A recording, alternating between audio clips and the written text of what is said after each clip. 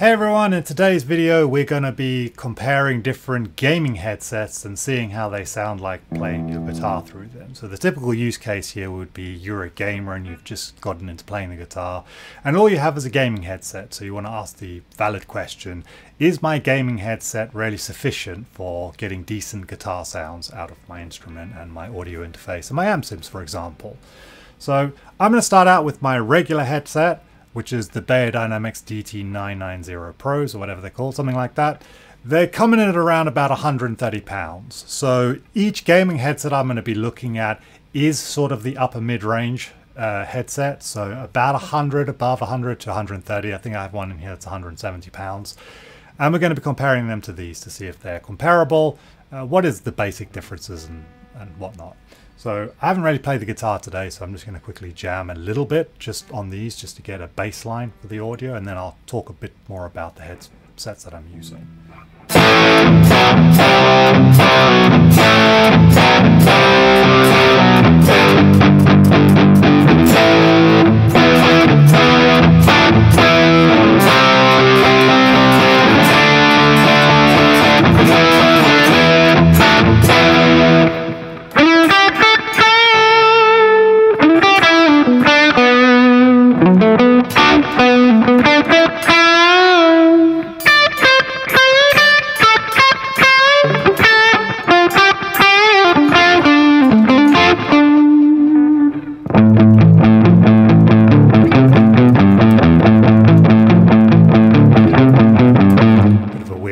Train there. We'll call that Crazy Train inspired. Okay, let's pop the guitar down for a moment and let's go have a look and see what we're actually comparing this headset to. Okay, so we have a pair of Logitech's G935s. These are quite old. I think when these were new they were about £170-ish. In and around that area.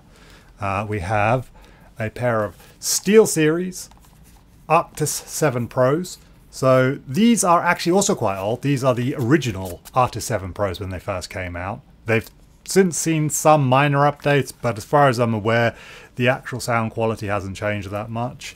I have changed the muffs on these, so because they're the ones that wear out the earliest. But this headset's in great condition actually for being this old. Oh, and incidentally, this particular Arctis 7 Pros, you will see these in pretty much any top 10 magazine or any top 10 rating for the best gaming headset money can buy. You're often going to see these on that list. So yeah, high expectations for these. Coming up we have, and it's stuck, would you fucking believe it? Sorry. Yes. We have got an Amazon £10 pair of headphones. I bought these for an entirely different project at one point or another, but I thought it'd be fun to try these out in this capacity. So anyway, not expecting much from these at all. So anyway, I think it would be best to go directly to the SteelSeries in this case. So let's try that out. How I'm doing this is I am just plugging it directly into the stereo part, so they're using them as just a regular stereo headphones, and then I'm plugging it straight into my audio interface. So we're not making use of any of the dongle or anything like that that it comes with, because I think that will throw the test somewhat. Okay, so now that we are plugged in, it would be useful if I took these off actually. Pop those down and pick up the SteelSeries. We have them right here. Let's try them on.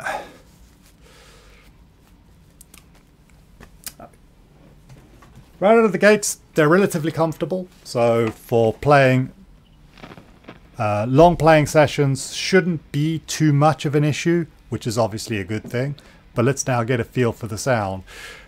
Before I do, actually, it's worth mentioning headphones have impedances. So the DT990 Pros are 80 ohms, whereas I'm pretty sure all these gaming headsets are about 30. They'll also have different drivers in them. which means if you were to do this this test somewhat scientifically, like with a proper methodology, you should at least try and volume match them, so that way you don't get, you know, fall under the trap louder equals better, which is definitely not the case in these scenarios. But I think I have enough experience in listening to the audio to not be fooled by that, so I'm not going to overly volume match them for myself. Anyway, let's, for the first time, hear what these sound like.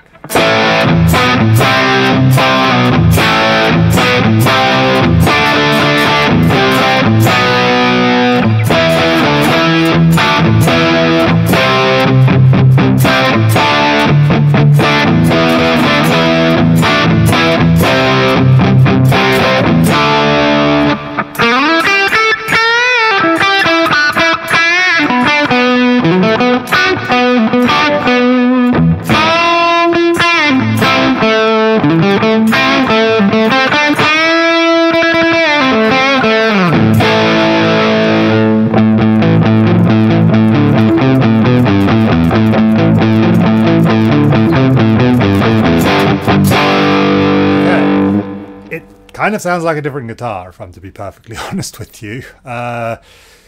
It's very much like somebody applied a bunch of EQ to it, which isn't too hard to imagine there, because different headphones have different EQ, different EQ graphs that they use.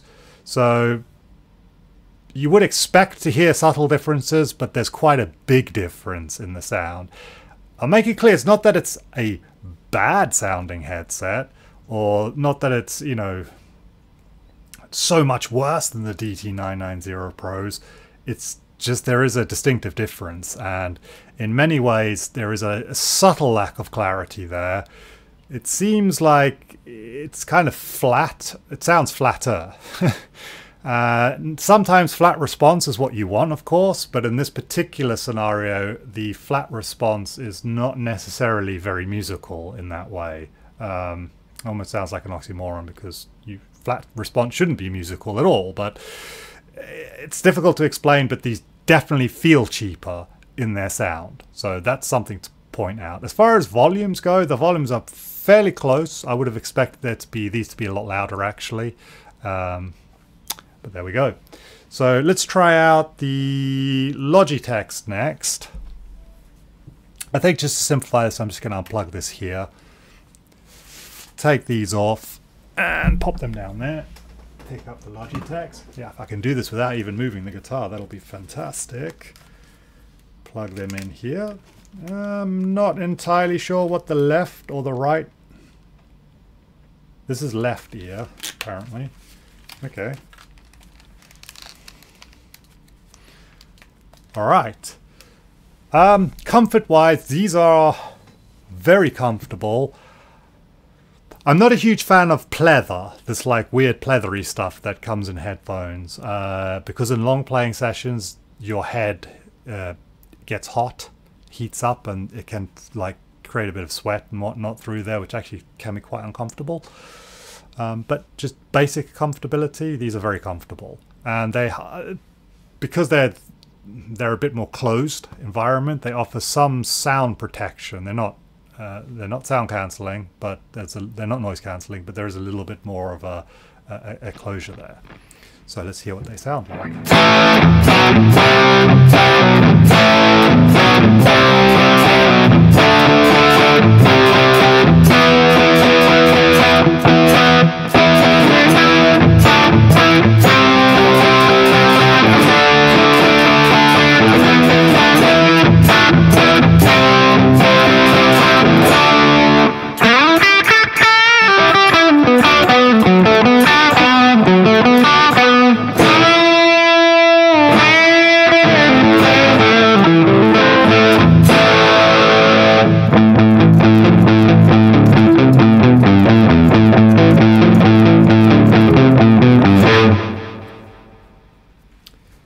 They sound quite a lot harsher.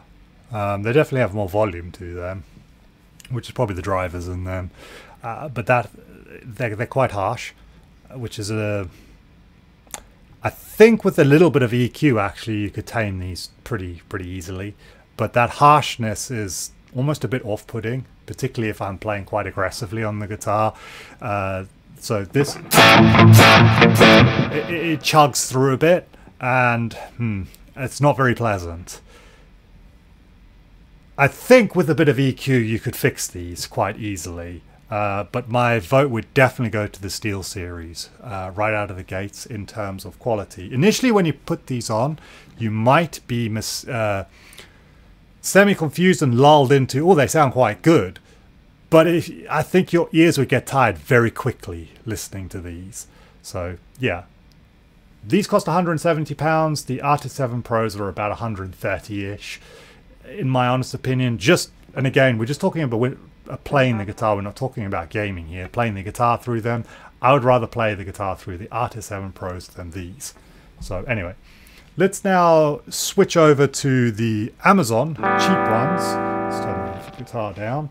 I think the best way to do this is to take off these and find out where the extension plug is here, because we have it right here. Plug that down. Okay, these are obviously kind of like a joke pair. £10, you're not expecting much. I'm trying to figure out which is the left.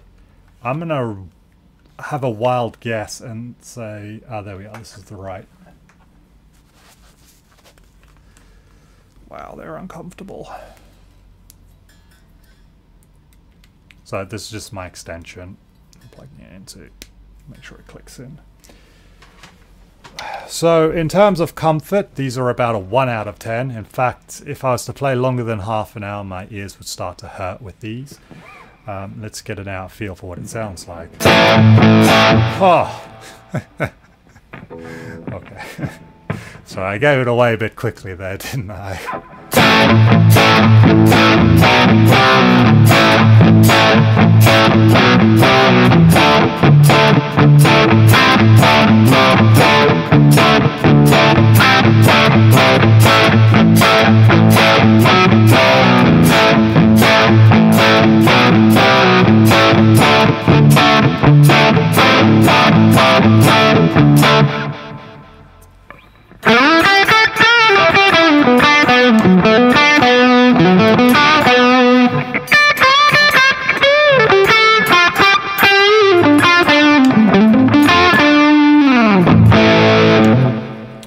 Right, how to describe them actually.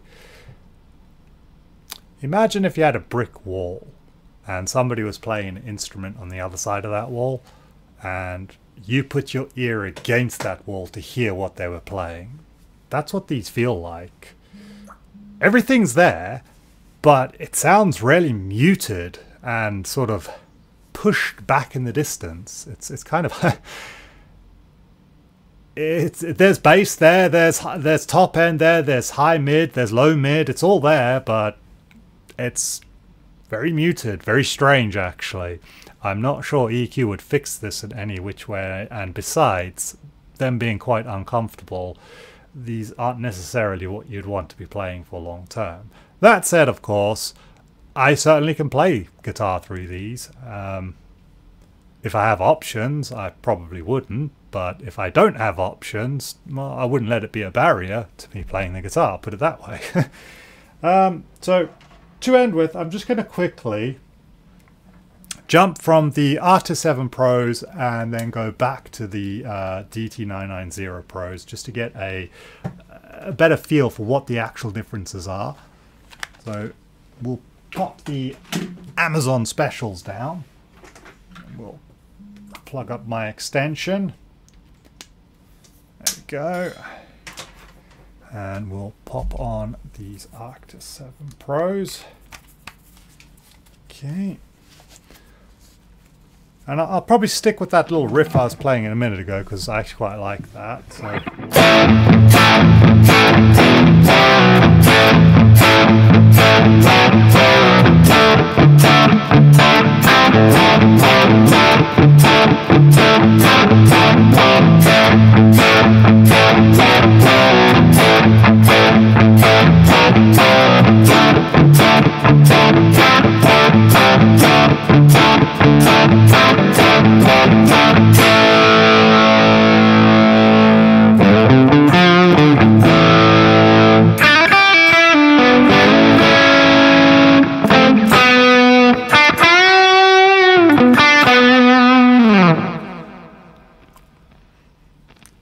okay.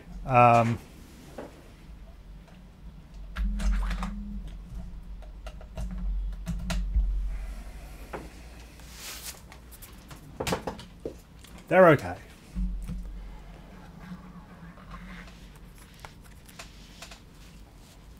Oh, just for sheer comfortability, these just win hands down. Easily win hands down.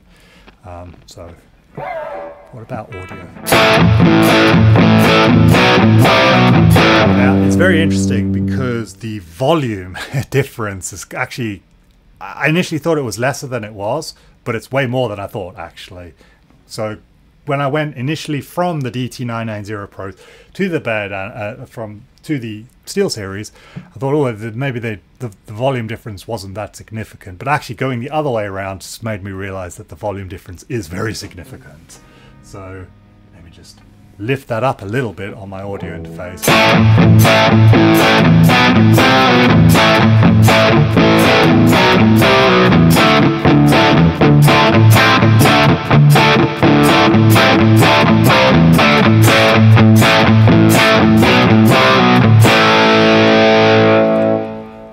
So the verdict of this video is, can you play guitar through a gaming headset? Even a cheap gaming headset? Sure, of course you can. Should you? Why not? If that's all you've got, go for it. Don't let anything be a barrier to you playing and enjoying the guitar. If you have options, should you maybe get something different, like spending some money on a decent stereo headphones or studio monitors or something like that? Absolutely. I guess my advice here would be, for gaming, if all you have is, let's say, the SteelSeries or the Logitechs, it's fine. If you want to get into recording music, I would suggest getting something that is a little bit slightly better, gives you a bit more of an accurate picture of what you're listening to, like these for example, or something similar. But ultimately, if you don't have the luxury of going out and spending any money, in other words, you're trying to be a sensible purchaser and you want to decide what you need to spend your money on, if all you have are the SteelSeries or the Logitechs, for example, and you're thinking, right, should I go out and buy a pair of monitors? So, you know, a decent pair of mixing monitors or a decent headphones, my advice would be buy the monitors, because you're going to get way more use out of them. I mean, I know we're talking about playing the guitar through the headphones, but to be perfectly honest, I very rarely play guitar through headphones. I primarily play them through my monitors. But there we go. But when it comes to music, mixing, of course, and recording, obviously a decent pair of headphones is going to get you a huge amount of mileage out of them. So with that in mind, I would strongly recommend actually upgrading from your gaming headset to a decent pair of headphones.